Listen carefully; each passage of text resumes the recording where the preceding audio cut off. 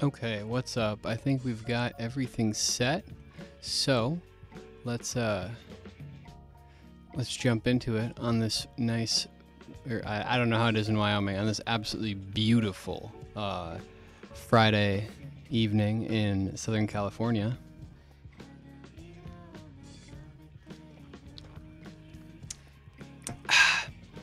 All right, yeah, let's do it. Let's get into the last part of 3.3. We're going to end tonight with one of the coolest dang results. I am so excited. We're going to talk about Picard's Great Theorem and the Kazarati-Weierstrass theorem. It's a really good theorem. It's very cool. It's got like a certain like, oh, nice kind of vibe about it to me. I think it's just one of those results that makes you go like, this is why we do this. This is what it's all about. So if you recall last time, we were talking about the classification of singularities, and just to refresh everyone's memories, the whole gist of it was that we're using Laurent series, and let me, here, one second, I think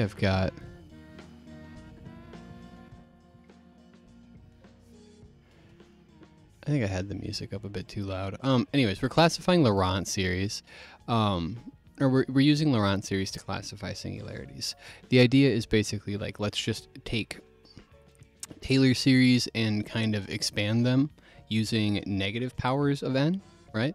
So, you know, you're doing a regular old Taylor series, you're taking z minus c naught to the 1, 0, to the 1, to the 2, to the 3, so on, right?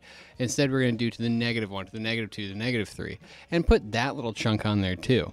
So this little piece right here, the principal part, the part highlighted in red, this guy kind of tells us how singular singularities are.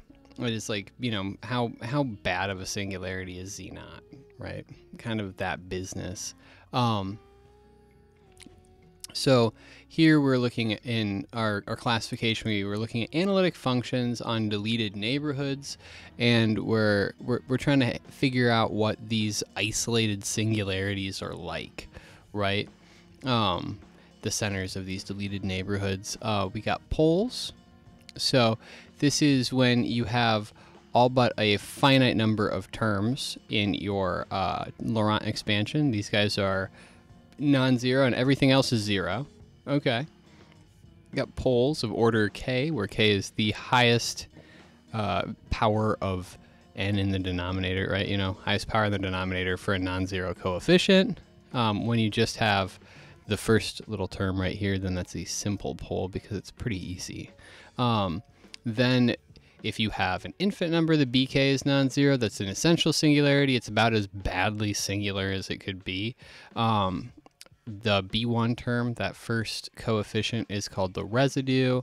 When you have all the bk 0, then it's a removable singularity. Think of something like z over z. In a deleted neighborhood of 0, this thing is just 1, right? So that's its Laurent expansion. It's 1, right? Crazy. All right, cool. So removable singularities, it's like it's only there because of an accident of how we've written it, basically. Think of it like that. So meromorphic functions are analytic functions except for poles. Some, you know, like that sort of business. Just imagine, you know, you got analytic functions, except not at a couple of points. Then you've got a meromorphic function. Just a mild extension.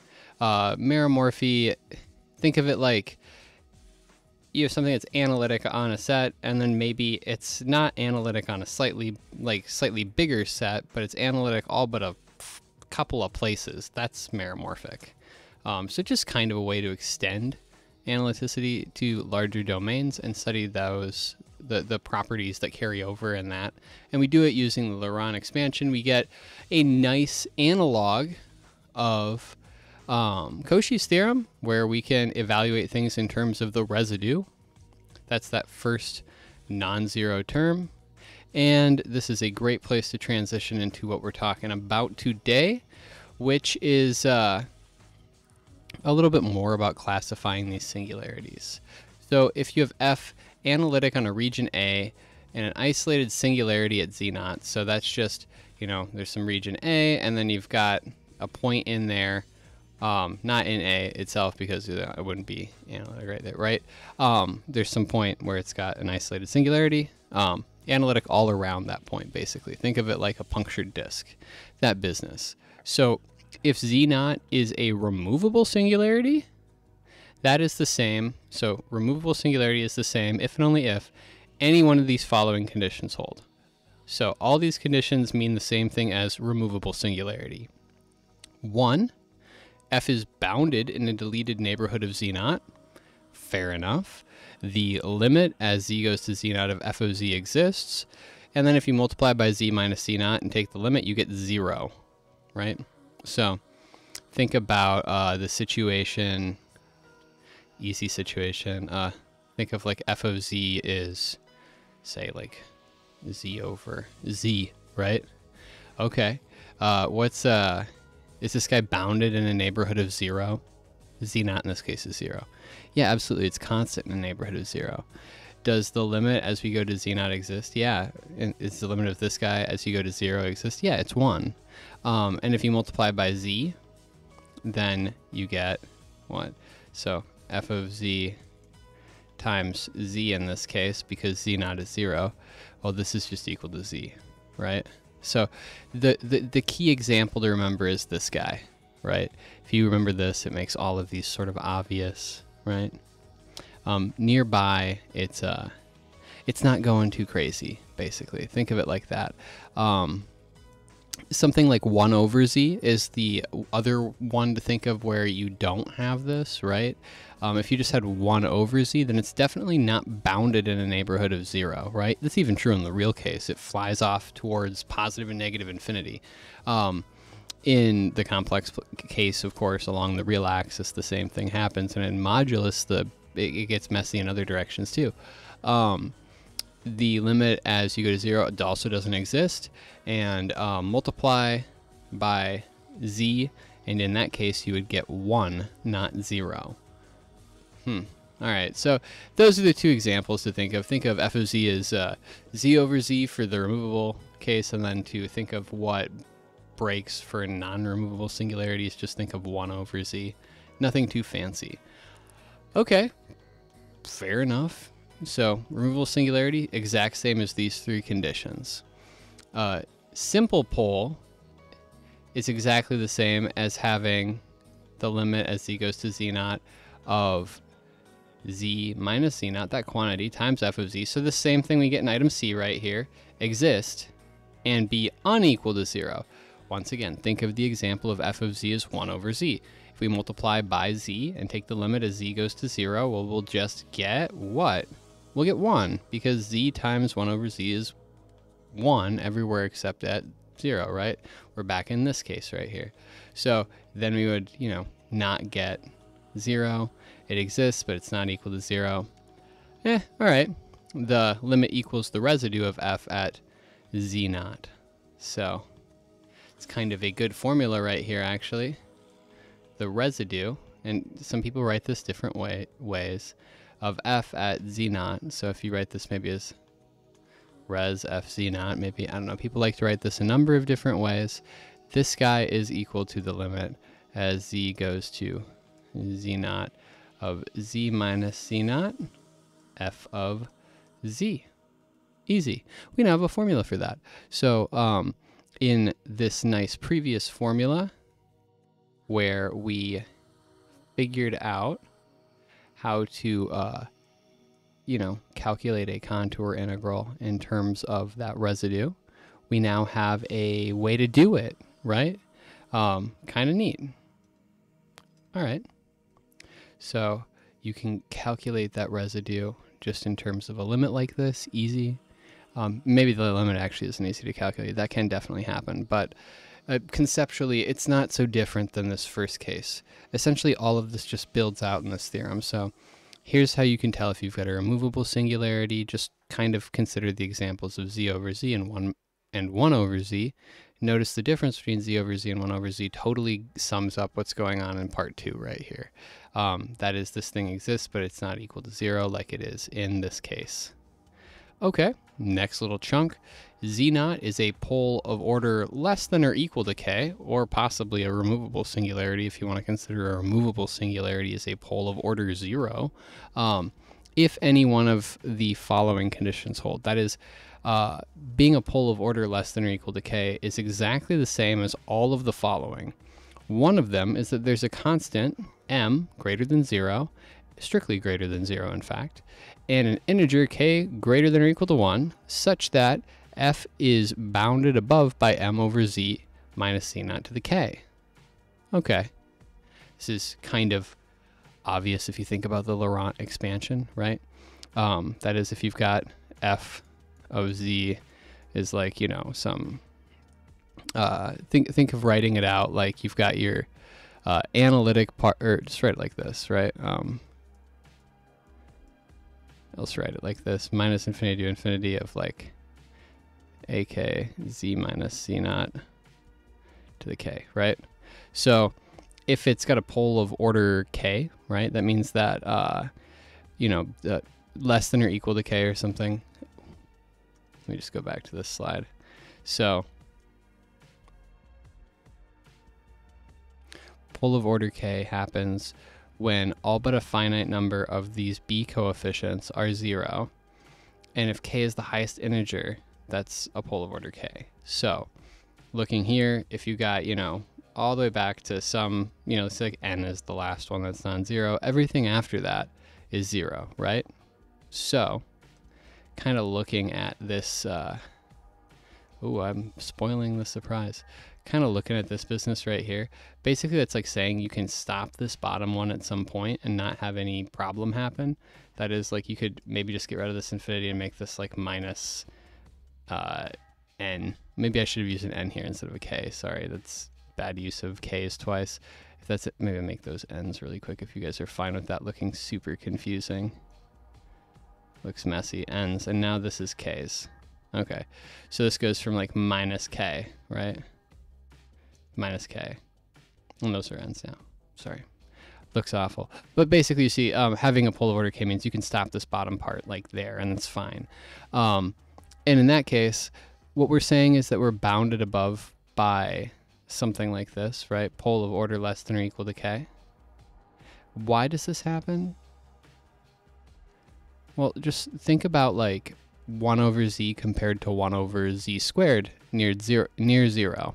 If you put in, say, like 1/2 into 1 over z, then you would get out 2. But if you put 1/2 into 1 over z squared, you would pick up 4, right? So 1 over z squared grows, even in the real case, just thinking in the real case, grows much faster than 1 over z near 0, right? And so this is basically saying exactly the same thing.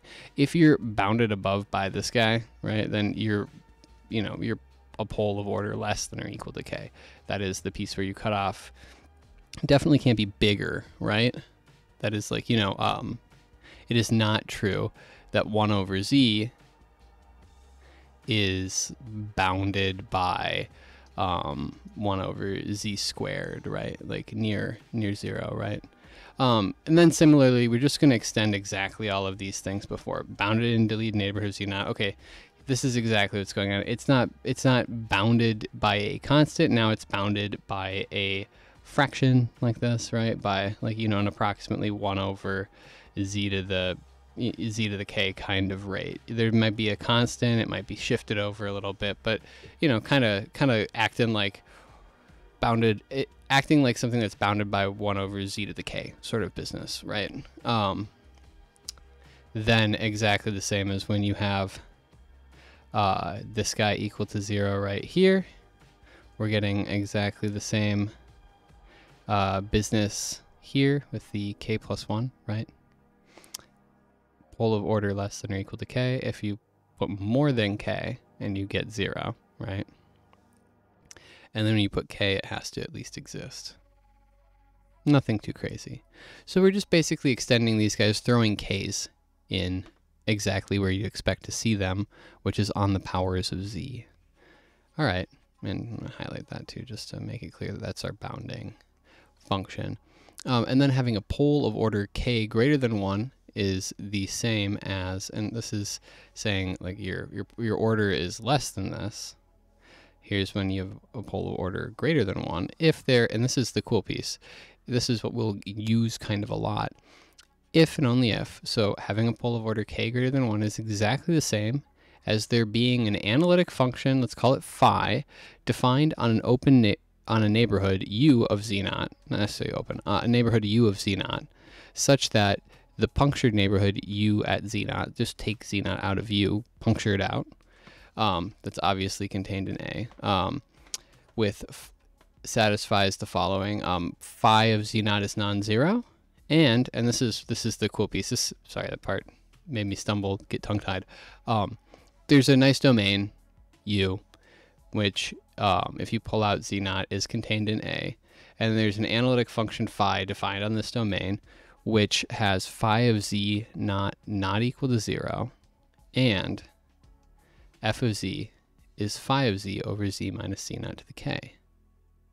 This means that meromorphic functions with poles of order k, are basically just an analytic function divided by z minus c naught to the k. In fact, that's exactly what they are. But what this means in a very real sense is that meromorphic functions are, locally at least, ratios of holomorphic functions. They're basically the rational functions of the holomorphic world, except up to potentially this top piece maybe not actually being a polynomial, if that makes sense. But at least since it's analytic, it is at least representable as, like a very long polynomial, and in fact an infinitely long polynomial, right, by Taylor's theorem. So kind of cool. All right, so this is a cool trick. It is useful, and let's just kind of think about what this all means. So obviously this holds when it makes sense. This what it says down here: z naught equal to z naught. If you try to plug in z naught in there, it would be a mess. Anyways, basically what this is all saying is that if f has a pole of order k at z naught, then f is like 1 over z to the k, or I should say 1 over z minus c naught, really, right, to the k, near z naught. Probably this looks messier. I hate writing it this way. Really what I want to say is this, and I'll put these in quotes to make everything feel nicer. It's like 1 over z to the k, right? It basically acts like that. Just think of like the shape of what that function looks like. This is like how having a 0 of order k, I'll say at z naught, means f is like, gosh, I can't write today, z to the k, like z to the k, near z naught, right? Remember from 3.2 when we were talking about having a 0 of order k? If you don't recall, going back to 3.2 right now, here's our lecture from 3.2. This was all about when we were looking at our Taylor expansion, right? And saying, hey, these guys, these terms, if you have the first, say like, k minus one of them equal to 0, and then you finally get one that's non-zero, then you have a 0 of order k. Obviously having the first k minus 1 terms equal to 0 means that the function evaluated at that point is 0, since that's one of the terms in the Taylor series, right? So this just think about how like near that point, if you look at like what the Taylor expansion actually is, then the z minus whatever that point is, you know, to the k, that's the first term that appears. And so it's basically, that's like the first thing you see if you want to think of it like that, right? And so that's pretty much deciding kind of what it looks like near that point, right? Similarly, if you are at a pole, you're acting like the opposite. So zeros and poles play kind of a nice dual role. Yeah, that seems really sensible. And in fact, we can make this way more precise, and we're about to after I take a drink.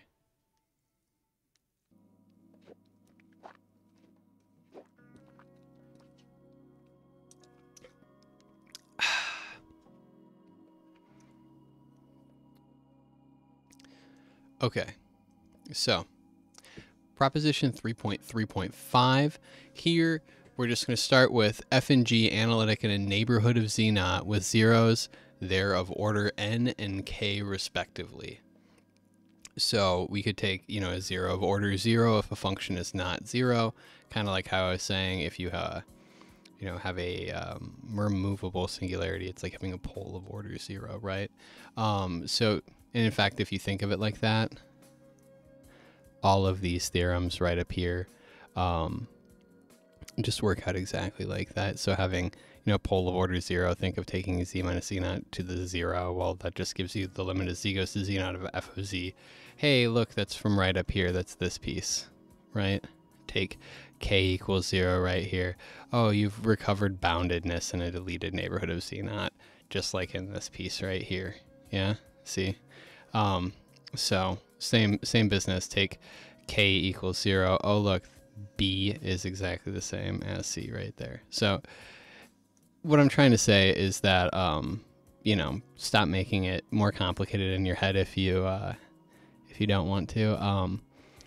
Just, you know, think of allowing 0 to have 0 of order 0 is not a 0, right, of the function, and a pole of order 0 is a removable singularity, right? Anyways, so we'll define h to be f over g. Okay, fair enough. If k is so order n and k respectively, k is the order of the 0 at z naught for g, and n is the order for f. If k is greater than n, then h has a pole of order k minus n. Sensible. Okay. Let's the kind of idea to think of right here, if you just want to make everything easy in your head and seem obvious, is imagine that like f of z is like, say, bugging out there, z to the n, and g of z is, say, like z to the k, and z naught is equal to 0. Imagine that. Then take f over g, and if k is bigger than n, then you just have 1 over z to the k minus n. So obviously h would have a pole of order k minus n. Okay, fair enough. So you start with the one on the bottom having a bigger 0, larger order 0, then you get a pole of order that. So one easy way to also think about this is if you just take like g to be z to the k and f to be like 1, right? So it has a pole of or a 0 of order 0. Then obviously this says that, you know, exactly what we're saying before, like 1 over z to the k. Oh, look, having a 0 of order k means you're like 1 over z to the k, or it means like you're like z to the k near z naught. So of course it'd be like 1 over z to the k if you flip your function over, obviously. So pretty sensible so far. If k is equal to n, then you get a removable singularity. Oh, we're back at our nice and familiar place where we're talking about z over z, or z to the n over z to the n. It's a pretty obvious kind of thing. So if k is n, then we have removable singularity. Nice. With a non-zero limit at z naught. But hey, we all know that having a removable singularity is the same as having a limit at z naught, right? Okay. And if k is less than n, then h has a removable singularity at z naught, and setting h of z naught equal to 0 produces an analytic function with zeros of order n minus k at z. Ooh, okay, this is like taking, say, for example, z squared over z, right? Ah, kind of cool. Kind of cool. All right, everything feels just, you can just exactly get it all from just thinking of z to the n over z to the k and imagining the various values of n and k. Nothing fancy. So let's at least kind of prove this. I'm not going to prove this one up here just because there are too dang many statements in it, and none of them are hard to prove, but it just would take a really long time to write it all down or talk through it. So let's just prove this one really quick. So we know that there's a neighborhood D, which is, we're going to take that to be the set of Z. We'll just take it to be the disk of open disk centered at Z naught of radius R, right? We know that there's such a neighborhood on which f and g factor as f of z is z minus z naught to the n times phi of z, and g of z is z minus z naught to the k times psi of z. Now, why is this? Why is this? Recall back from 3.2 that we got this, got this right, where is it? Oh, here. In proposition 3.2.9. It's exactly right down here, right?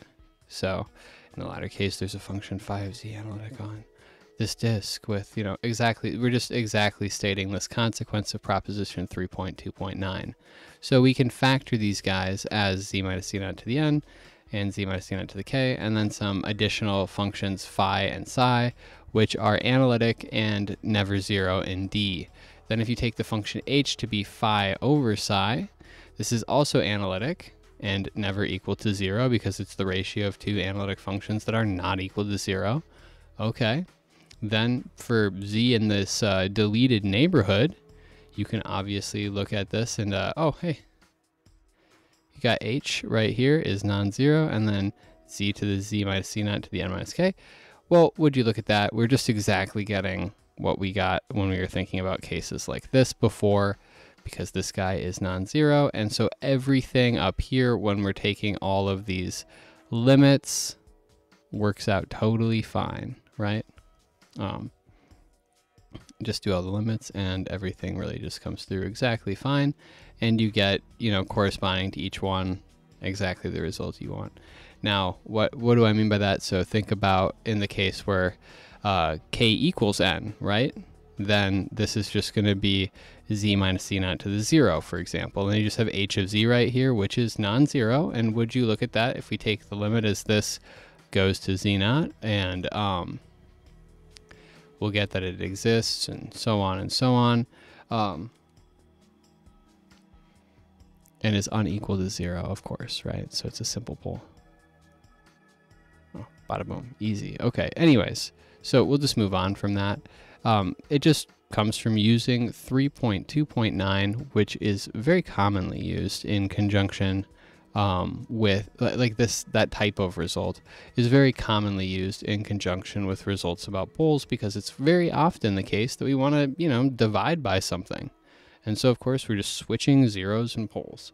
And if you ever do any, for the engineers in the class, if you end up ever doing any control theory and you work in, say, the frequency domain, there are a lot of things where you'll be dealing with poles. And then if you want to move over into the state space domain, you'll end up flipping it over and turning everything into zeros. And it's a good trick. You'll see these kinds of results a lot in certain disciplines of engineering. There's practical applications. But let's get on to the way more interesting part than, you know, ratios of polynomials for all intents and purposes, and talk about the cool stuff, the essential singularities. That is, yeah, sure, okay.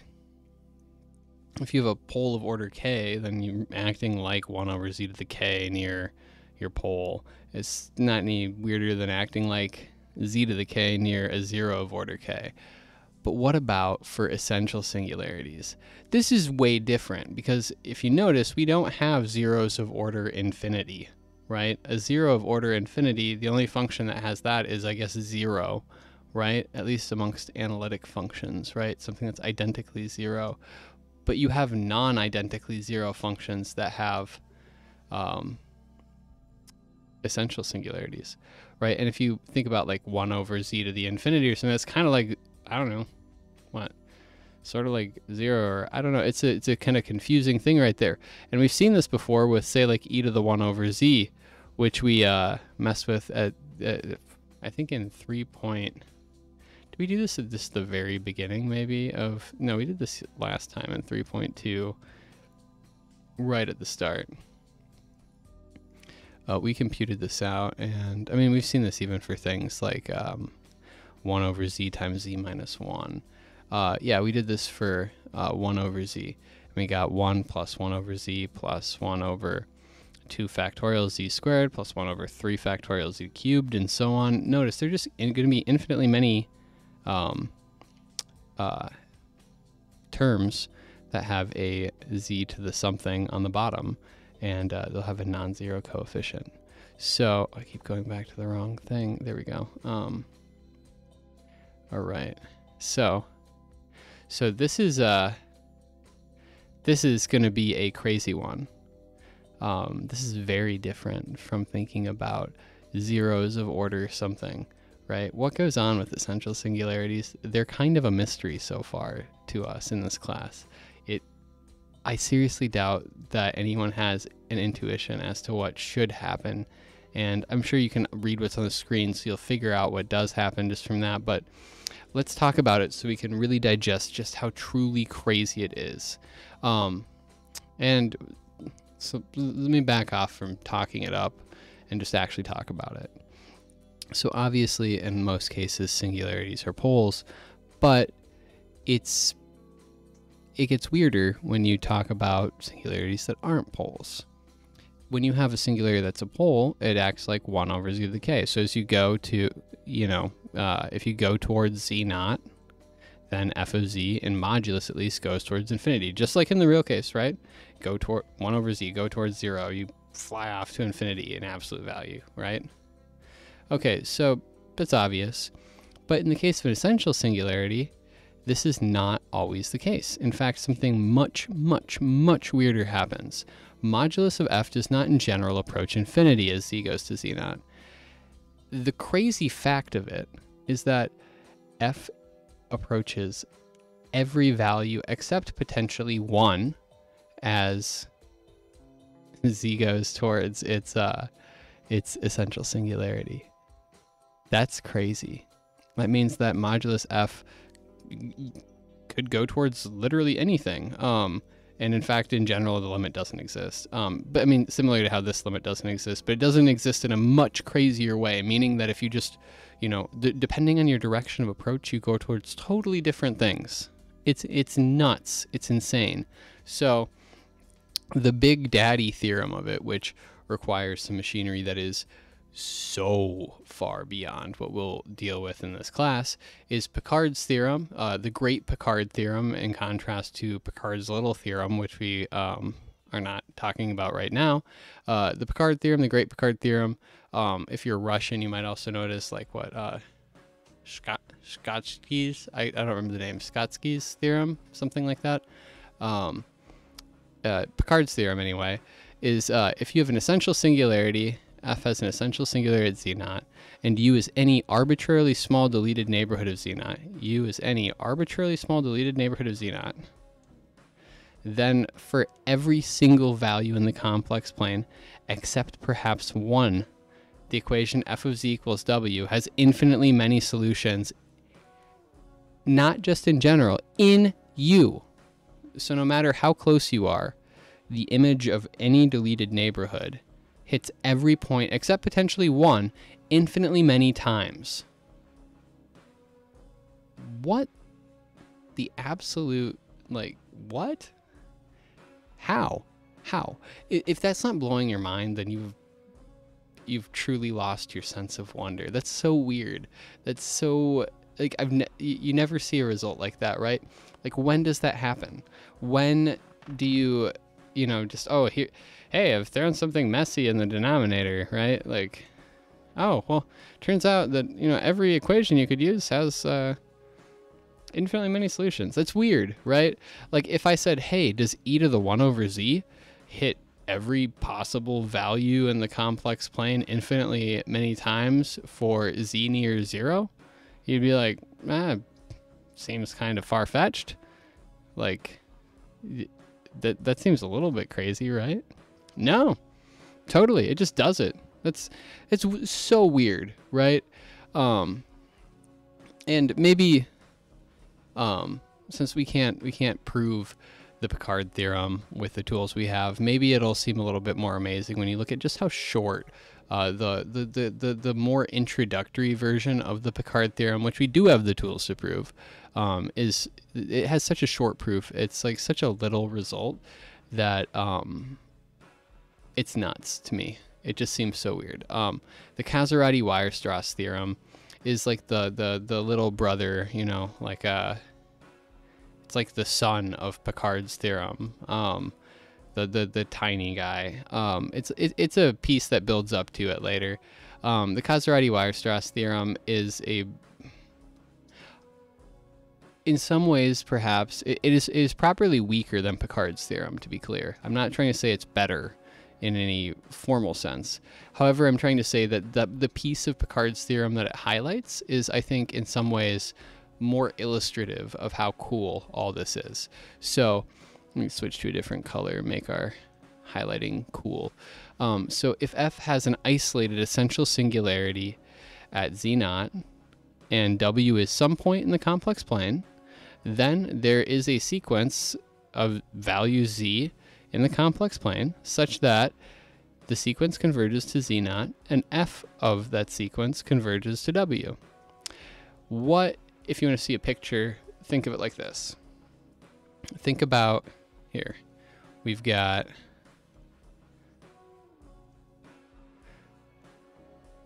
two copies of C. Yeah? And I mean, I always draw it so you can see like the, you know, axes or something because it makes it easier, I guess, to visualize. But anyways, we've got two copies of C. And I'm using F. I'm flying over with F, right? Okay, cool. Now let's pick a point Z0.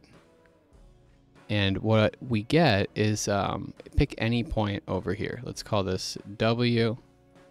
Here's the cool business is that if you want to get to W, right, then all you have to do is follow some path into Z0, and F will take you through to some path that gets to W. It's amazing. And if you want like a different point, like, you know, like let's call it W tilde, then all you need to do is just move around a little bit. Now, if you go into this one, say from, say like there exists some direction so that if you go in like this, then on the other side, you'll end up going to W0 via some other path, right? Like this blue path gets mapped over by F to like that path, right?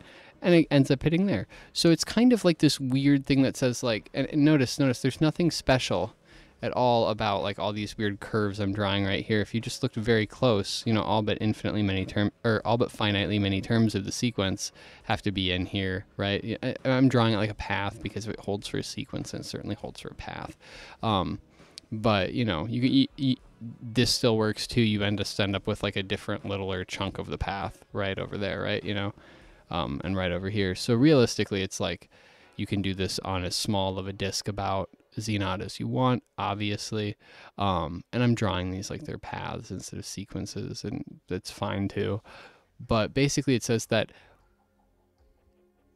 pick any point over in the complex plane, and you can zoom in from some direction to your essential singularity, and at the same time be zooming in towards that point in the image.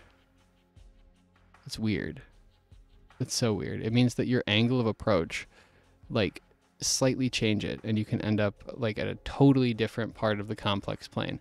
And there's no part of the complex plane that you can't get to just by kind of changing your angle of approach. It's like a little dial that when you turn it takes you to literally anywhere you want in the entire complex plane.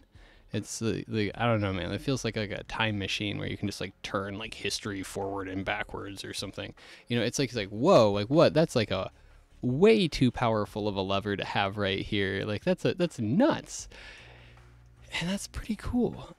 So let's prove this guy really quick, and then that'll be a great conclusion to our Friday. We can all feel wonderful, and you can go have you can go have some beers with your friends and talk about the Casorati wire stress theorem, or some root beers. You're all undergraduates, or most of you. Some of you can have beers. Yeah, you should. Some of you can, maybe. Let's prove this theorem. So proof. If there were no such sequence, the sequence of z(n)s, you know, going to z0, if there were no such sequence, then that means there is some epsilon greater than 0 and some delta greater than 0, such that f of z minus w in modulus, the distance from f of z to w, is greater than epsilon for all z in the deleted neighborhood given by a disk of radius delta centered at z0 without z0, right? So we're going to call that u. That's the deleted neighborhood. And on u, f of z minus w is strictly greater than epsilon in modulus. F of z is strictly further away from w, strictly epsilon further away from w, at least, right? Okay. Obviously, if it's at least epsilon away from w, it's definitely never equal to w in u, right? Because it's at least epsilon away from it. So the function g of z given by 1 over f of z minus w, well, that's analytic in u. The denominator is never equal to 0, and it's just, you know, 1 over analytic minus constant, right? So it's still going to be analytic, right? Analytic in u. And if you want to go through, I think there's actually an error right here. And in modulus, it should be less than 1 over, the textbook author made a mistake, 1 over epsilon in modulus, right? Oh, wait a second. It's bounded by, it's bounded in a neighborhood, in a deleted neighborhood of z0. Ooh, bounded in a deleted neighborhood of z0. What does that mean? Well, any singularity at z0 is removable, right? That's just what we were doing before, right? Bounded in a deleted neighborhood. That's how we started off today. Oh, bounded in a deleted neighborhood, so it's removable. Now, the values of g can't constantly be 0 near z0. Does that seem reasonable? Well, look at how g is defined. If it was 0 near z0, right? F is not arbitrarily large everywhere near z0, right? It might get really big near z0. You could say that or something, but it can't be really big on an entire neighborhood and still be defined and good. That would be not okay. Can't constantly be 0 near z0 since f is not, I hate how they say this, constantly infinite, right? Because it has to, you know, it could maybe get close as we go towards z0 or something like that, but it couldn't be going towards infinity for all value as you approach all values in a neighborhood of z0, while still also being well defined at those values, obviously. So, you know, this is the isolation of the singularity, right? That it's not surrounded by a whole neighborhood of other singularities, right? It's just one point, one isolated singularity.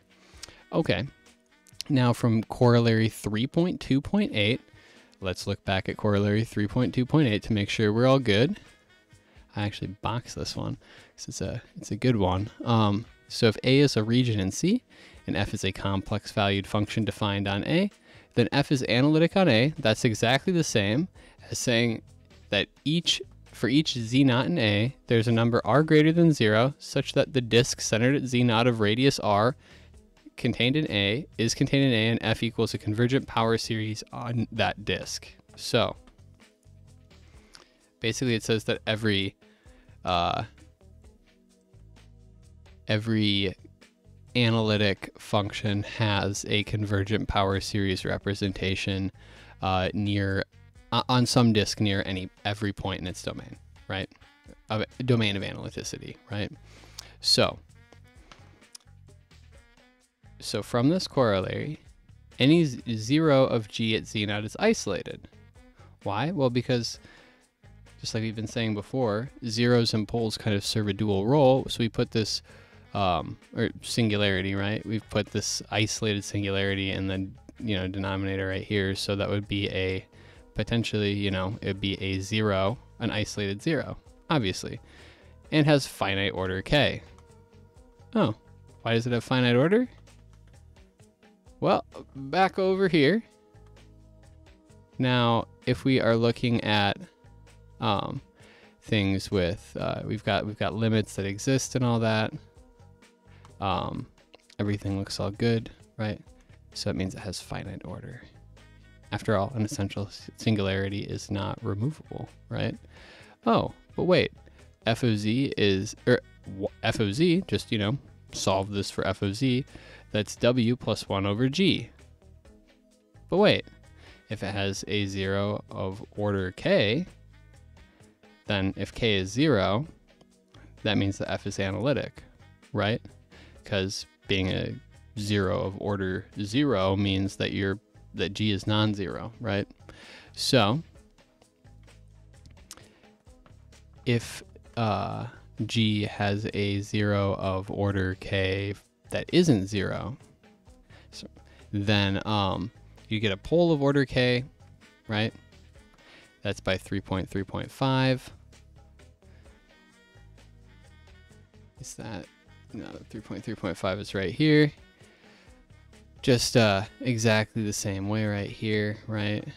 Just, flipping it over. This is the case where f is 1 and g is, well, scrolling too much. G is just g, see?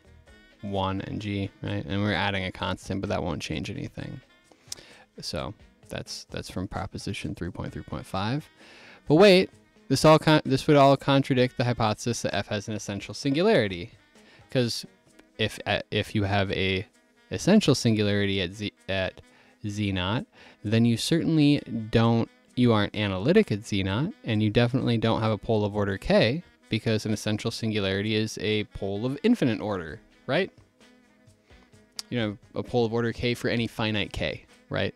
So that's the gist of it. All you do is you just construct this function, noticing that f is bounded away from w if you suppose the contrary, and then you get a contradiction to it being an essential singularity.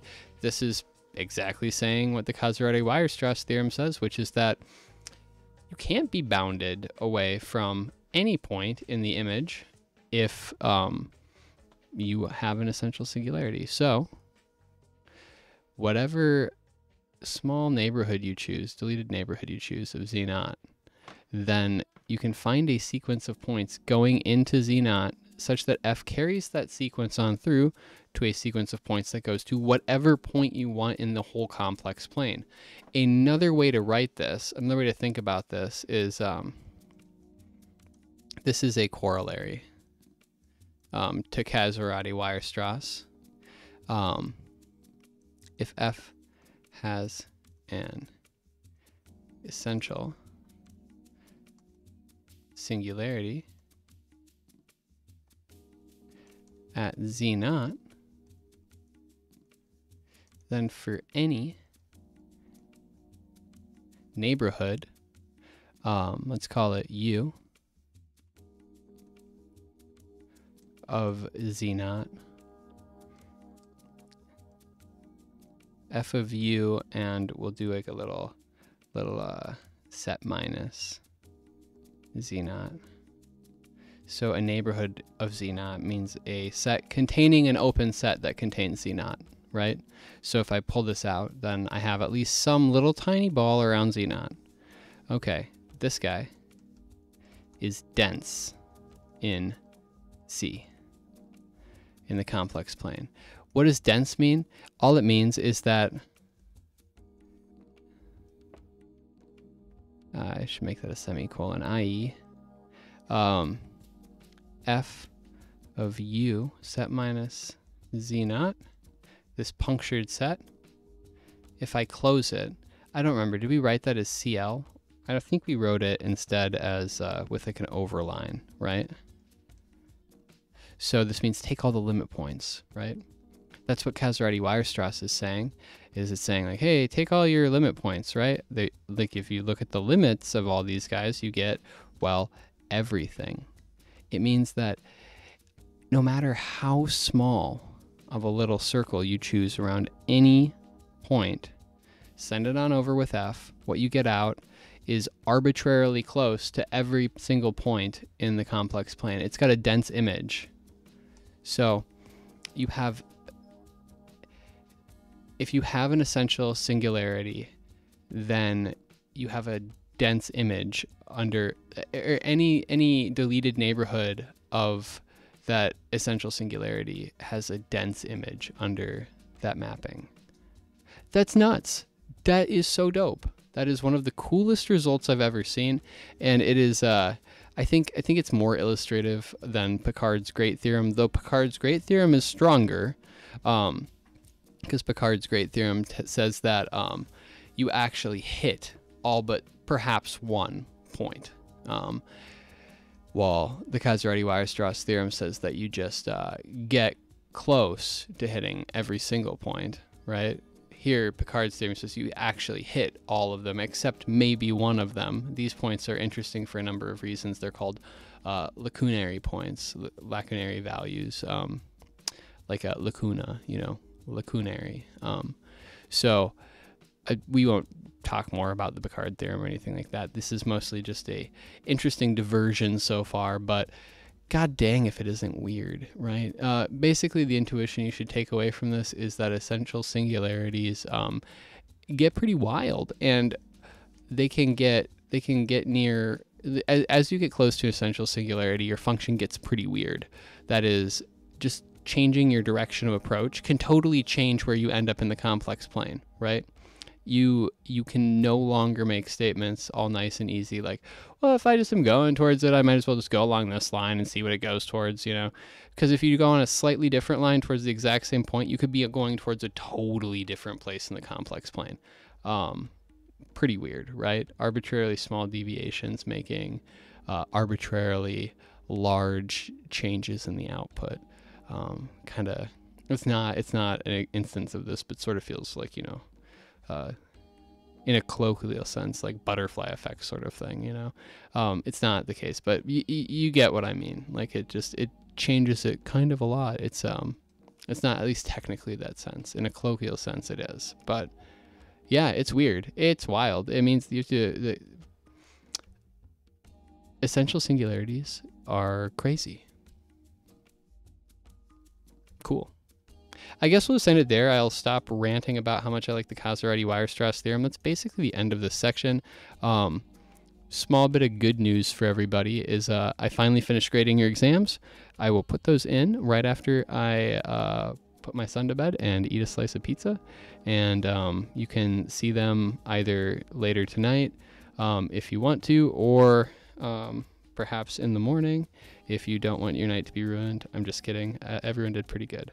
I was actually very impressed, and I want to take a second to say that good job. You guys are killing it, and I was very much impressed with some of the ingenuity and well thought out approaches. I saw everyone really seemed to give it a very good shot, and proud of you guys. Very cool. So let's call it quits for the day, and have an awesome weekend. Bye.